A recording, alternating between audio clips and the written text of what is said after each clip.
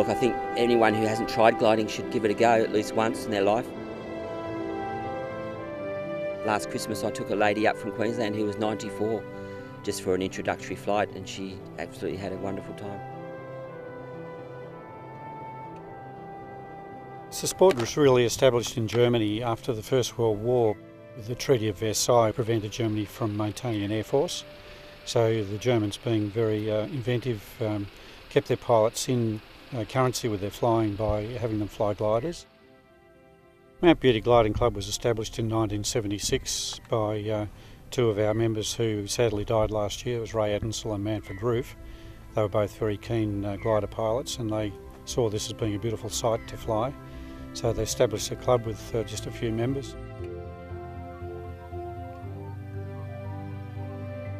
On the airfield currently there's about 10 gliders, 2 club ones and the rest are private. Gliders can be made of several materials. Most modern gliders are made of fiberglass or carbon fibre. Very strong safety procedures. We have checks that we carry out on the ground before we even climb into the glider. Gliders are generally non-powered, although we do have a self-launching glider.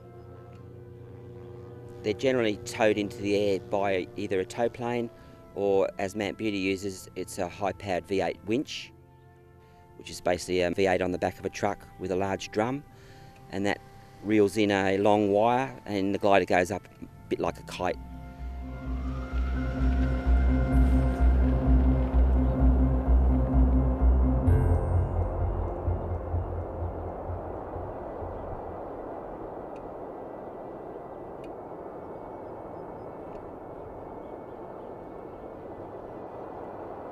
My greatest buzz with gliding is taking up passengers, just enjoying their excitement when they see the scenery and they wonder how they're staying up there. There's no engine, how do they start?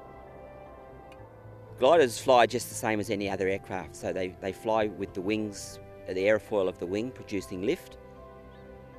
The difference being is the glider is always flying downwards.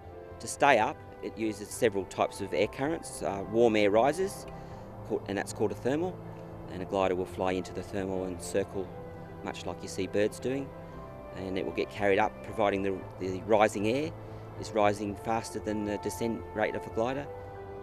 There's also what we call ridge lift, and we're fortunate to have a lot of that around Mount Beauty.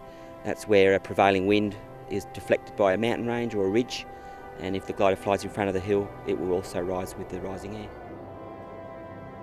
It's a very purist sport because you're not creating pollution. You're copying the birds, you watch what the birds are doing. I frequently would follow the ibis. You get flocks of ibis up there thermaling, so I'll go and drop in on them and enjoy the thermal with them.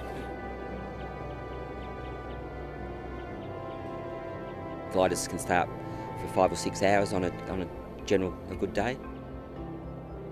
The world record to date was 54 hours. I've recently sent 5 junior pilots solo at age 15, which is the minimum age for flying a glider. So they can fly a glider 3 years before they're allowed to drive a car. Very important for clubs around Australia to encourage more younger pilots to take over from us older people.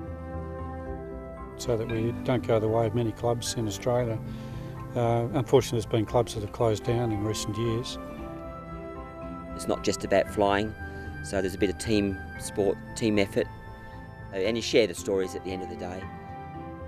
Personally, I just love the challenge and the beauty of being up in the air, looking down on everybody else.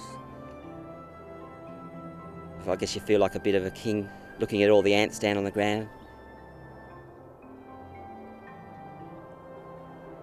It's just a wonderful experience. You feel like a bird, you really feel like an eagle when you're up there.